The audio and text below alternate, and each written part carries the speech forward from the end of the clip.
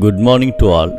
I welcome you all to this didactic program, Thirukkuralodu Naam, attending in fact with a noble desire to reach the seat of grace in life by practicing the ethical values of Thiruvalluvara. Couplet number 767, chapter The Excellence of an Army. Once, Romans took up a war with the Greek town of Syracuse. The Roman army was known for their patriotism and bravery, besides functioning under unified control. A famous lieutenant marshal led the Roman force. Knowing this, the king of Syracuse felt sad and became regretful. He went and met Archidamus, who was residing at the Greek town Syracuse. He was not only a great mathematician but also a great warrior. He looked at the king and said, "Dear king, do not worry. I will see that the Roman ships are blown into pieces." Hearing this, the king laughed, and he explained that in reality, even a war against Roman was a very big thing, and that too at a time when Lieutenant Marshal himself was leading the force.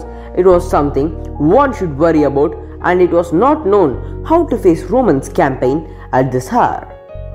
Archimedes stationed the forces at the seashore of Greece. He supplied big concave lenses that he invented, and he made the forces to focus on the sea front. He made the sun rays fall on those concave lenses, and the same got reflected into the sea by focusing the Roman ships marching towards Greece. Due to this, excessive heat was generated, and when those rays continuously fell over the clothes in the Roman ships, the ships caught on fire suddenly, and the entire Roman navy suffered serious damages. The Greek king congratulated Archimedes for his timely action in preventing the Roman forces and making them suffer serious damages. The best army in a country should identify the possible assault by rivals, take preventive action so that the enemy army does not go ahead in its campaign and hold the rival forces from entering their territory. Our Saint Tamil poet Thiruvalluvara explains about this in Thirukkural as follows.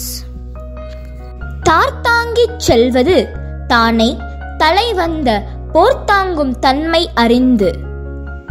I recite. தார்த்தாங்கிச் செல்வது தானே தலைவந்த போர்த்தாங்கும் தன்மை அறிந்து.